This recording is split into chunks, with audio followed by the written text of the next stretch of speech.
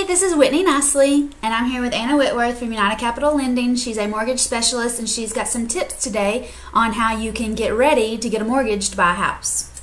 Believe it or not, I have clients that don't have checking accounts or savings accounts. They just kind of put their money in a jar and bury it in the backyard and expect the mortgage company just to accept cash, like for a down payment. And maybe at one time we could do that, but with the new guy, with all these, I'm sure you've heard of the fraud and stuff like that that's been going on, we have to source your down payment. We have to source any deposit on your bank statement. That means we have to know where it came from. We have to know where it came from. You can't just pop $5,000 in an account, cash, and not have to explain it. Now, I really wish we could, because this is like the worst part of my job, because people don't understand that. But the easiest way, is if you sell something. Sell a car, sell a four-wheeler. Hey, it's not uncommon. Sell something. Sell a cow. I've had people sell cattle. Yeah.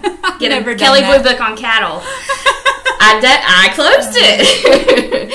But bill of sale, and a lot of times you just want to do like a property value, which Kelly Blue Book, car, kind of goes hand in hand. Take a picture of a check that you deposit. You did yard work for your neighbor. Take a copy of the check before you deposit it in your account, so we kind of can build a money trail. Your parents gift you a money. That's a whole nother topic, but there's ways of going about doing things. I'm not saying you can't put cash in your deposit, you can't deposit cash in your account. You have a yard sale. Things happen, life, flea market, things like that. There is a way of handling those. Get with your loan officer and make sure that everybody's on the same page, because at the end of the day, you don't want to have to be sourcing like 20 deposits, and that's the last thing that we need to close. Yeah. Is the money. And getting the checking account early. Yes, you definitely want to get a checking account. You're going to be writing a mortgage every month from an account. Right. A lot of times, borrowers are like, I don't have a checking account. We will need 60 days worth of bank statements.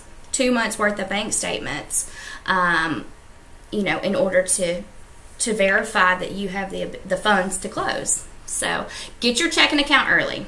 And get it at a local bank, a credit union. Doesn't matter. National bank. Just get a checking account. Exactly. They'll be glad to give them to you. Talk to any teller. Yes. Thanks. Thank you.